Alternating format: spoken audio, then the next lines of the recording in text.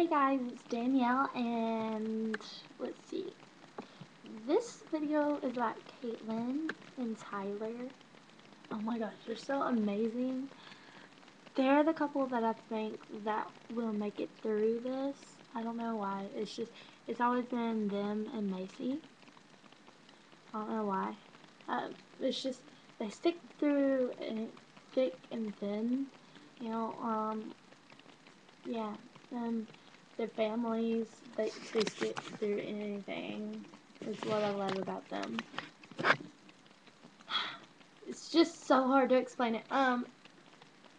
It's just, I've watched Catelynn and Tyler since day one when they first found out that they were going to give Carly up for adoption, which I still think that's a good choice, you know, because I hear all these stories about how people are going to make it through and they're going to go to college and stuff, and it's just really hard to do when you have a child.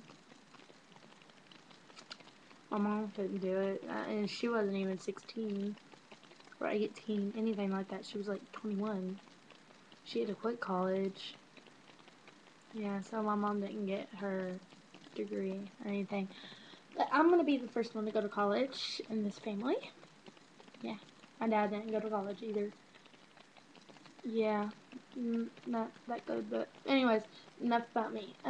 They've got their own apartment. They're working through their family issues. As this episode 3, they are working through their issues, and Catelynn and her mom are going to they're going to therapy. I was gonna say something else, I forget. Tyler and his dad, they're gonna go to therapy, I think, next episode or the episode after. Um, you know, and I understand how April and her husband they're like really upset right now because they can't see each other.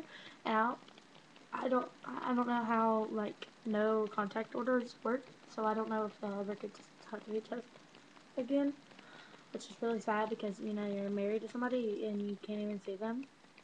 Yeah, and so they got their own apartment. They're working on their issues. Um, Catelynn and Tyler. It's just they stuck through everything, and I'm so happy for them because you know they've gone through thick and thin, and they're still together. And that's the couple that I actually thought that was gonna have. Kyle or Macy and Catelynn were the couple that I thought were gonna be the ones that were gonna do everything together. And Macy, she's still the top team mom, and you are too, Catelynn and Tyler. So, but that's my team mom recap. But I can't really say anything bad about them because like they're doing everything right and they're trying to really hard, and I really support that. So I can't wait to see what happens. I don't know if this is the last season of Team Mom, but I heard from Macy it was for her, so I don't know. But anyways, guys, yeah, that's my Team Mom recap for Catelynn and Tyler.